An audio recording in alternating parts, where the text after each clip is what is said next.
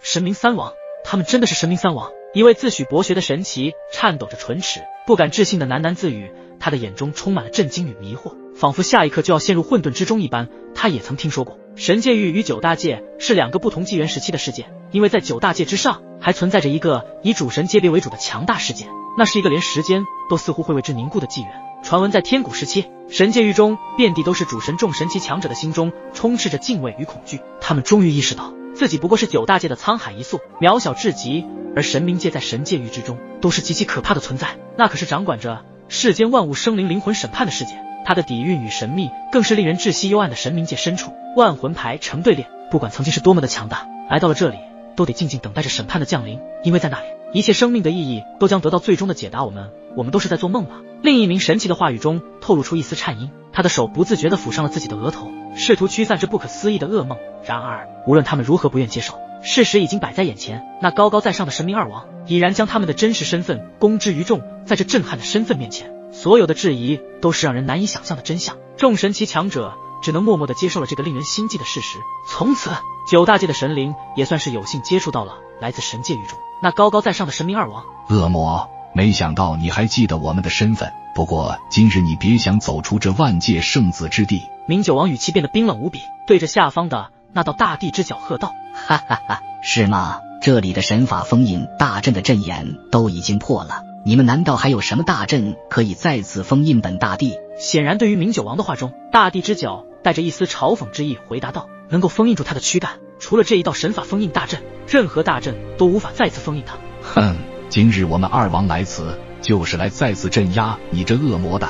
你的计划我们会阻止你。明九王说着，身上的气息开始暴涨起来，随着这股气息的暴涨，他的力量也开始逐渐的展现出来。没想到你的实力比起之前似乎变得更强大了一些，看来在神明界中你又将自己的道法进行了更深层次的领悟啊。灭神副府主也不得不佩服明九王的天赋，一直以来神明三王个个都有着自己的强大天赋，所以见识到明九王的实力再次提升后，倒是不自觉地赞了几口。颜鬼，那恶魔就交给你，这灭神副府主就交给本王吧。明九王的目光直勾勾地盯着不远处的灭神副府主，在很早之前就想会一会他了，今日这乃是最好的机会。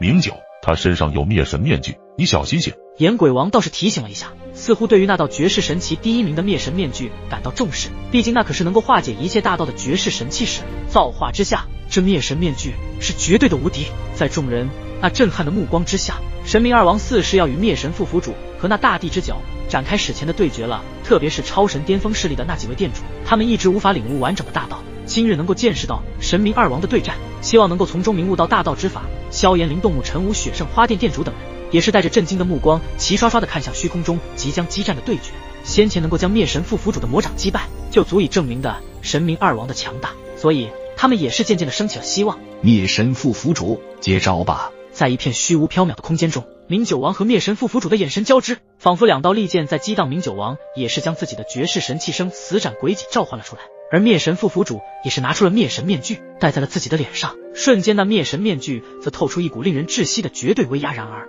一道紫金色的光芒从明九王的手中散发而出，随着光芒消散后，几头部位呈现出锐利的三角形，中央有一个尖锐的尖刺，刺的两侧各有一片月牙形的刃，让人不寒而栗，周围刻画着精美的花纹或图案，散发出一种极其浓厚的生死气息。只要被这鬼戟刺中，上面的生死气息就算进入被刺的那人体内，只要明九王愿意，那人的生与死就会在他的一念之间。那是好浓郁的生死之气。看到明九王亮出了自己的武器后，那些众神奇强者纷纷表情各异，无比震惊地看着他手中的那道武器。就连神罗殿、天罗殿、阴阳殿等殿主，还有失去了圣花之道的圣花殿殿主，他们仅仅在生死斩鬼戟上眼扫过，他们体内的生机就出现了异常的波动，就仿佛对方是一位能够轻易地掌控他们这些人的生死一般，无比的诡异可怕。这就是明九王真正实力吗？突然两人身形一晃，化作两道遁光，瞬间消失在原地。当再出现时，他们已在10万公里之外的虚空。对这儿令明九王身姿挺拔，肃杀之气四溢，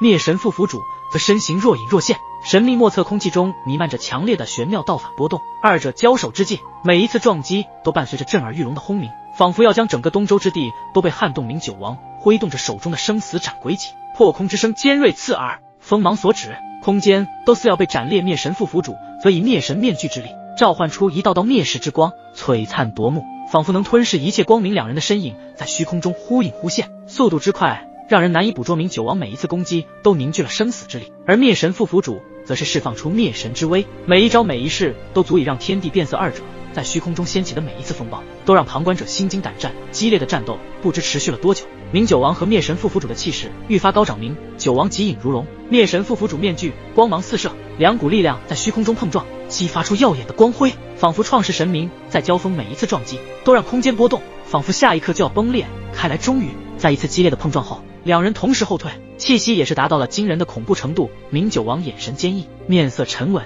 灭神副府主则依旧神秘莫测。灭神面具下似有暗流涌动，两人目光再次交汇，彼此都从对方身上感受到了前所未有的威胁，但战意未减半分。不愧是神明三王的明九王，实力竟然可怕到这样的程度，当真是厉害。灭神副府主倒是没有小看明九王的意思，甚至对他开始夸赞起来。毕竟对方也是一位大道主神级别的人物，而且又是神明界的神灵，他身上的生死之力倒是令他都感到心悸。如果被这一股生死之力入侵了体内，恐怕就算不死也会受到不少的影响。明九王的力量即便在灭神府之中都是被公认的强大。灭神副府主，你们这些魔物竟然还敢在大咒中搞动作，真当我们神明界不出手是吧？明九王面容严肃，声音颇为震撼，一股可怕的气息自他的周身和生死斩鬼脊上不断的散发出来。呵呵，现在的神明界还是千万年前的神明界吗？神明界已经没有了无上神，你们神明界算得了什么？灭神副府主也是直接与明九王叫嚣，毕竟他很是了解神界域的各大信息，因为他还有个真正身份，就是圣魔尊。明九王那双散发出生死之气的眼眸，以死亡之姿凝视着灭神副府主，心中有些吃惊。看来灭神府的确掌握了有关神明界中的消息，这灭神府的来历也是愈发的令人感到好奇起来。一直以来，灭神府皆是以神秘自居，很少人知晓他们的真面目是什么。不过从刚刚灭神副府主口中所说，似乎已经很明显掌握了神明界的信息，这家伙的身份的确有些不简单了。明九王已经隐隐察觉灭神府的来历了。是吗？就算没有无上神，如今的神明界也不是你们一个灭神府能够撼动的庞然大物。灭神副府主倒是一点不惧，诡异一笑道：真的是这样吗？听说你们神明界的丰都城似乎不太安宁啊。听到这句话，明九王的脸色终于是大变。丰都城之事，灭神副府主都知道，难道这些魔物潜入了神明界中？但是这应该不太可能。要知道，神明界可不是什么东西都可以进入其中的，活物更是无法进入，只有已经死去的万魂魂魄会在那里汇聚，进行着审判和轮回。看来你们有些手段，不过今日你更走不了了。明九王散发出一股股可怕的生死之力，流转间便是能够让所有万物神灵都接受他那一念之间的生与死。但是灭神副府主有着灭神面具，自然不会那么轻易的受到影响。灭神面具的力量可不是大道主神能够抵御住的，周围的空间中弥漫着一股股可怕的能量必定，似乎在等待着下一波更加激烈的对决。整个万界圣子之地都为之震动起来。生持金白地，光乱失青春，杀气腾幽朔，寒芒气鬼神。明九王一脸决然，对着下方还在苦苦挣扎的大地之手，便催动手中的绝世神器之力。鬼戟舞动间，周身浮现出数道恐怖的鬼灵，鬼灵一出，整个天地都仿佛都变成了他们的主场。伴随着鬼哭狼嚎的声音传荡开来，几间划破天际，与风雷相应，雷霆万钧的力量凝聚于一点，无人能够挡其鬼戟的恐怖锋芒。随着明九王师展出自己这真正的底牌后，即便是灭神副府主都对其感到一丝心悸。如果自己身上没有绝世第一的神器，恐怕还真的没有把握可以战胜这位明九王。生死斩鬼戟的力量已经将灭神副府主所在的空间封锁，鬼戟直向那灭神副府主，以迅雷不及掩耳之势，在一眨眼的功夫下，一道能够斩尽一切邪物的生死之力笼罩天地。面对着明九王那全力出手的恐怖攻势，灭神副府主也不敢怠慢，立马触动灭神面具的那股诡异之力，发起抵抗。此时灭神面具的外表看起来只是一片漆黑之色，显得非常的普通，但却隐藏着巨大的力量。随着面具上的诡异光芒闪烁间，一道道仿佛印刻在上面的复杂符文闪现而出，仿佛是诸神的纹路交织而成，变幻莫测的纹理让人不由自主地沉浸其中。每一个符文都代表着一种神秘巨大的力量，面具之上的宝石深邃如黑洞，散发出强烈的能量波动，仿佛能够吞噬一切，让人感到一丝恐惧。灭神面具散发着令人难以置信的威压，仿佛可以轻易地击败任何对手，大到都是能够被化解。明九王的眼眸微微一凝，自然是感受到了灭神面具的可怕力量，这绝世第一的神器，即便是他都要小心。当即他将生死斩鬼戟的力量爆发到极致，这一招也是他们分出胜负的一招。面对势均力敌的对手，彼此都不会隐藏任何一点实力，一出手就是全力的毁灭冲击。轰隆！两股绝世神器的能量碰撞之下，尖锐声音在空气中不断的回荡着。双方恐怖的交锋如同两道闪电划破黑暗，瞬间点燃了这片黑暗的天地。明九王紧握着手中的生死斩鬼戟，感受到一股巨大的力量从戟头处传来，心中不禁暗自啧舌。这灭神面具的力量当真是诡异无比。不过明九王可不会就这样败在对方的手里，即便对方有着绝世第一的神器，在他那不懈的冷哼之下，生死斩鬼戟上的生死气息再一次的爆发，竟是将那些比起刚刚之前更加的浓郁了几分的生死之力化为无数鬼灵紫金光芒闪烁。双方在黑暗中无尽的交锋对抗，生死斩鬼戟所显现出来的鬼灵不断的攻击对方的灭神面具之上，能量碰撞的声音持续不断的回荡在万界圣子之地中。